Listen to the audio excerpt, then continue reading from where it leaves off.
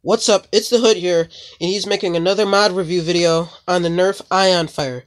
So, it's basically a Rust-Oleum based brown coat with black enamel marker. That's basically it. I just did this because I was kind of bored and I wanted to do a mod. I took all the locks out and I upgraded the spring, so I did not brass breech it yet, so there is no brass in there, but I ran out of brass, so I'm gonna have to brass this when I get done. When I finally get some brass, but it's actually getting decent range. If I can find a dart here, I'll grab one off the floor. Load one in. Close the breech. And now I'm going to stand right at my door back here. And I'll fire a dart. It's getting decent range. Not the best, but whatever. I just wanted to bring you this mod review.